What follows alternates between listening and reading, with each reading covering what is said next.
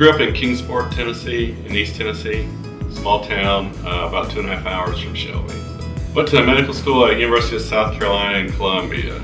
So that's where I'd also gone to undergraduate school. So I was in the military for a brief stint in between the two, but decided to go back to USC because it was a good place and I liked it. Well, Cleveland County is actually geometrically central to where I grew up and to where my spouse's family grew up. So it was a good central location for us. We wanted to stay in the Carolinas, and this seemed to be a really good community. It was a nice sized town because it had a small town feel to it, but yet it was close enough to the bigger cities like Charlotte that you could get away and do the things that you want to do in the big city without having to live with the big city conditions. So we were really satisfied to come here, and it's just been a real pleasant experience. I mean, we're close to the mountains and we're close to the beach, and so you can do a lot of things here. So it's been pretty satisfying.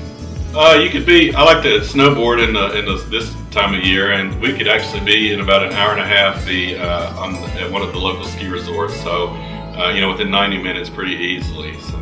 And as far as the beach, I guess the closest is Charleston, which is about a 3.5 hour drive, so it's not too bad. I'm a big water person, and so I live on Moss Lake, and so I like to water ski and wakeboard and tubing and all those fun things that you could do. Our kids are really into those kind of boating activities too. So in the summer, that's what we spend a lot of time doing. Also, I'm someone with sports, so I like to do fishing and hunting, and this is actually pretty close to a lot of opportunities around here for that. So it's got a good mix of different events. If you're more of a cultural person, the Charlotte Symphony, I've gone to that a few times. It's not that far away, and so there's plenty of things to do like that. We really do see some interesting cases in this area. I'm not sure why that is, but for whatever reason, we see some really interesting cases, and I was really surprised. I thought when I came here it'd be pretty much just simple stuff, but we see some really advanced diseases, good representation of a wide variety and spectrum of illnesses, and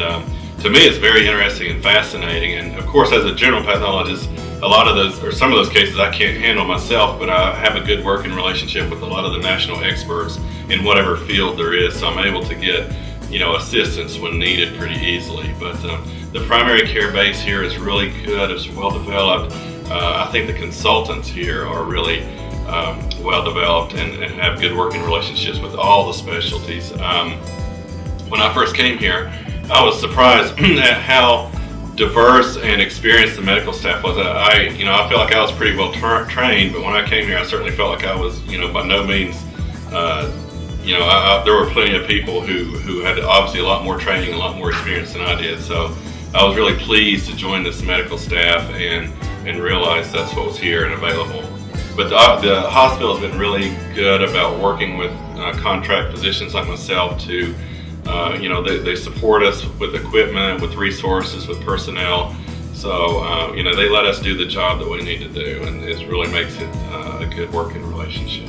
The Cleveland County schools are very similar to the schools that I grew up in when I was in the education process, and so it's very similar.